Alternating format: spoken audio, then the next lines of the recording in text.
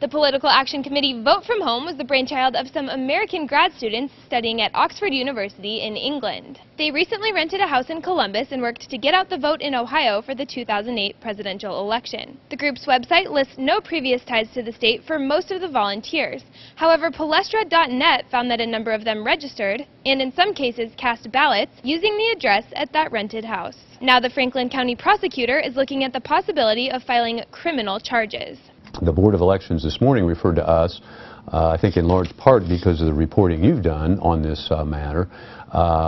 13 registrations at 2885 Brownlee here in Columbus, where 2 of the people have already cast ballots, and a number of others have requested absentee ballots be mailed to them, and in fact a number have been mailed. The issue is whether these volunteers are legally Ohio residents and therefore allowed to vote in this key swing state. Temporary visits or a temporary resident of Ohio is not entitled either by short-term employment or by volunteerism or visitation entitled to consider themselves a resident in order to vote here in the state of Ohio.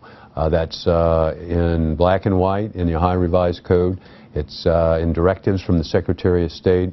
It's on the Secretary of State's website. No one should come into Ohio and think they can be here for several weeks or even a month volunteering or working on a project and not have the intention of returning, not have the intention of making this a permanent resident, yet register and vote here. That's simply not permitted, and I think that's why the Board of Elections asked us to look into this. Today, Palestra.net reached out to Vote From Home via email, but no on-the-record response was received. We will continue to pursue their side of the story. Now, it is important to note that no criminal charges have yet been filed, and the prosecutor is still investigating the case.